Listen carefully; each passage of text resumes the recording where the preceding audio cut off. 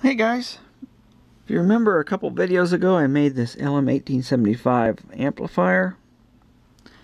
Well, I'm going to test the output of it. I'm going to try it at different supply voltages. So it'll be kind of interesting to see how the supply voltage affects the output power. Well, I'm going to test it with the 4 ohm non-inductive resistors here connected to the scope. I soldered these output wires right to the resistors so I don't have any connection loss issues. And like I say, right at the output here is the scope probe. And we'll just vary the voltage on my power supply here and take some measurements. Before I get on with measuring the amplifier's output, let's look at this graph here to see how we measure the amplifier's output. Well, the amplifier has to work within what's known as the supply rails. And those are indicated with the red lines, the upper and lower supply rails. So the amplifier, it takes the signal from the input, makes it more powerful or larger, but it has to work within the confines of that supply rail. So the sine wave can increase up to the maximum supply rail, go to the lower supply rail, and not be distorted in any way, at least clipping or anything like that. Now if you increase the input signal and force the amplifier to make its output even larger, you run into a condition known as clipping or overload, where it tries to swing beyond those rails, but it can't. So it just flat tops the top and bottom of the waveform, and that gives you a kind of a grungy, distorted sound. But to measure the maximum clean output from an amplifier is to input a signal and adjust it so it goes all the way up to the positive, all the way down to the negative rail without touching it or going over, just barely touching it. So in this example I'll say we have a 12 volt supply, and we need to find out the RMS voltage of our sine wave, which is at maximum here. Well, that's pretty easy. You just take 1/2 of the supply voltage, which is 6 volts, and then you need to find out the RMS value. And that's RMS for a sine wave is the peak value multiplied by the inverse of the square root of 2, which is 0.707. So you take 6 volts times 0.707. That is your RMS voltage. Now there's one problem. Amplifiers in reality cannot swing all the way up to the rails. There's losses inside the amplifier, like there's going to be some loss across the transistors, emitter resistors if it has them on both sides. So you do lose some of that voltage. So what happens is the amplifier actually clips a little bit less than the supply voltage, like that. It can't quite go to the rails.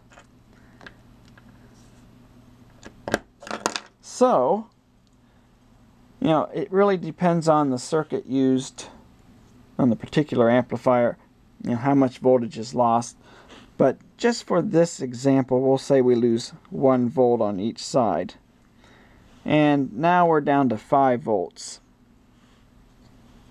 So we had 6 volts, we lost 1 on each side. That's how I get 5 volts.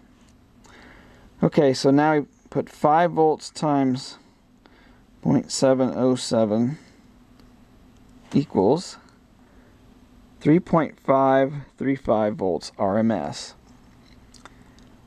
So that's the maximum output voltage swing with our 12 volt supply. Okay, now let's find the power. How do we do that?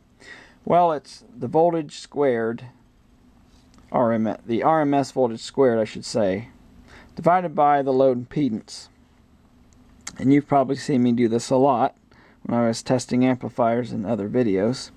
So we take our output voltage, we square it, and then we divide it by our load impedance. Let's say we have an 8 ohm load connected to the amplifier.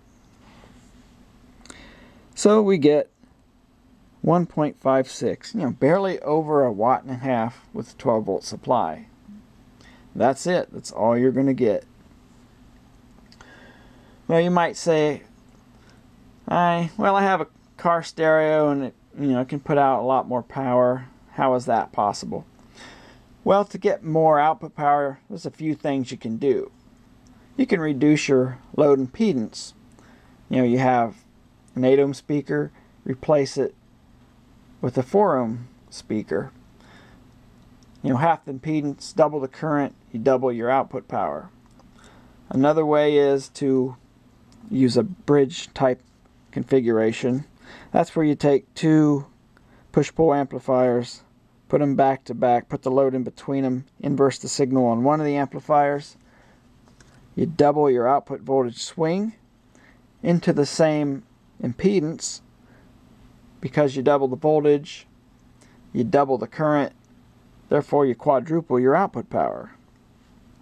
So that's another way to do it. Of course, you have to watch out of the minimum load impedance that your amplifier can handle in both cases. Another way is for the amplifier to have its own internal supply voltage or power supply, which increases these rails, like in a subwoofer amplifier for cars. That can boost this supply rail voltage significantly.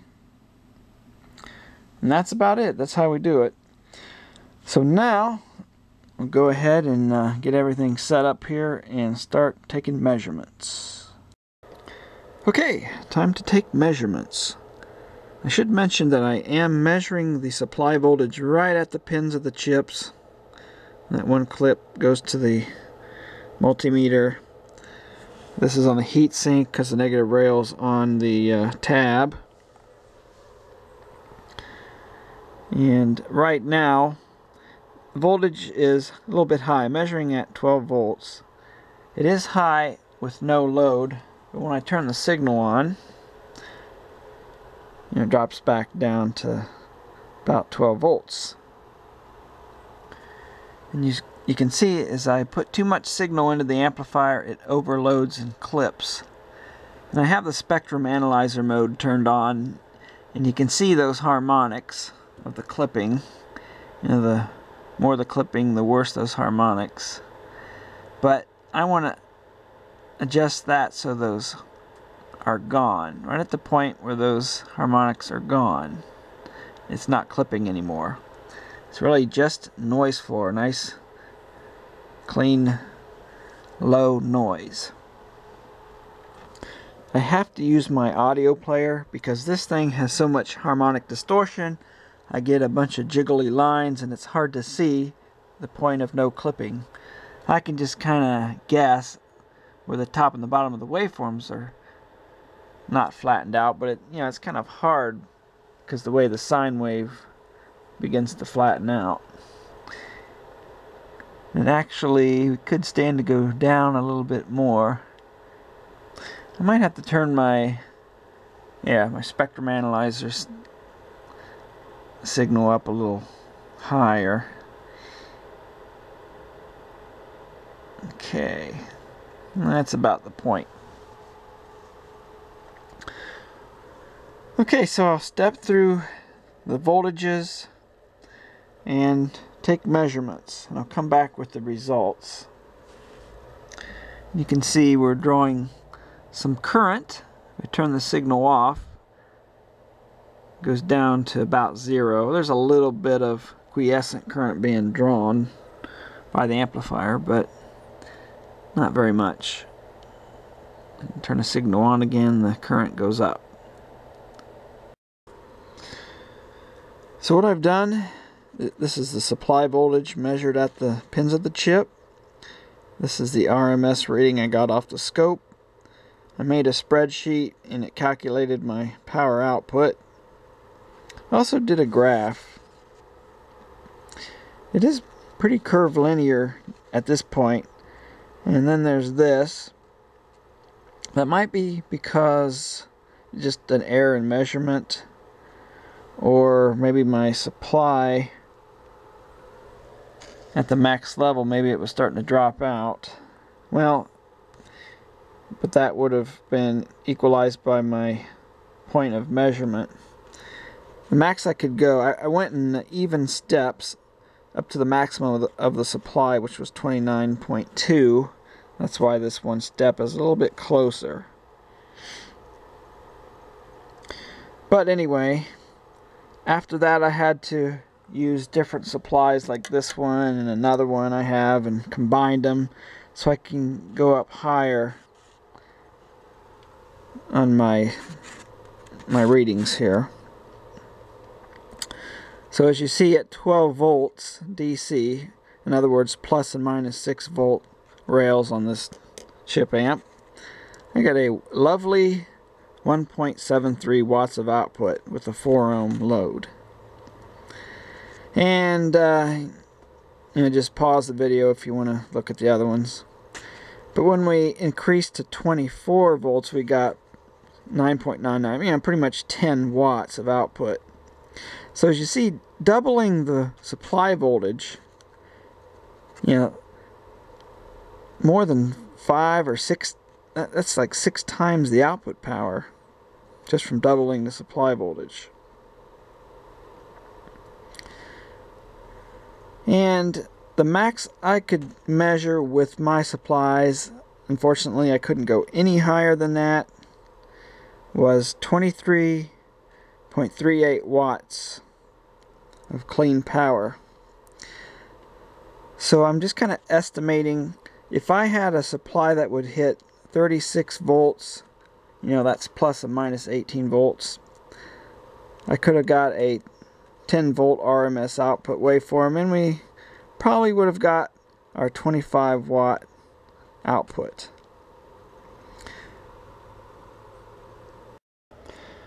Now I want to look at the limits of the audio amplifier output, in this case the LM1875. Well, I just mentioned that with plus and minus 18 volt supply, or 36 volts total across the rails, I can get about 10 volts RMS output with a 4 ohm load. Well, let's find the current. All that is Ohm's law, and that's voltage divided by your impedance gives you the current. So we take 10 volts RMS divided by 4, 2.5 amps. Well, if you look at the data sheet, the LM1875 can handle 4 amps maximum. I'm not sure if that's peak, but we'll just say 4 amps maximum. And that gives you an amp and a half of play. Now the thing is, you don't get that maximum at all possible voltages or output voltages because of something called the safe operating area of the transistors. It does vary at different output voltages. And the problem here is loudspeakers are what's known as a reactive load. And that kind of messes up our calculations. We have to consider that there's going to be a leading or lagging current relative to the voltage waveform. And because of our safe operating area and all those issues, we are not leaving ourselves a lot of room for play. So, we really could be pushing the limit at 18 volts. Well, the chip does have built-in current limit, but when you're playing music, you don't want to be running into current limit because you run into distortion issues like you do with clipping. That's why, even though the data sheet says you can run the thing at plus minus 25 volts with 4 ohm loads, don't do it. Never do it. You also have to get heat out of that little chip at such high voltages into your heat sink. So again, plus minus 18 volts, that's my limit at 4 ohm loads. 8 ohm loads, sure, you can do a lot more. I don't know what the supply voltage is, but I know the LM1875 will do an RMS 15 volts output at some given supply voltage. And divide that by 8. That's under 2 amps, so we have a lot more room. And if we take 15 and square it, divided by 8, we're getting 28 watts. So with 8 ohm loads and a high enough supply voltage, you can get probably a good clean 30 watts out of this chip without running into any issues of current and power dissipation. It's just that 4 ohms is a lot harder to drive. Well, I guess I'll wrap it up here. And thanks again for everyone watching. Hopefully it helps you out. And certainly do appreciate it. Catch you later.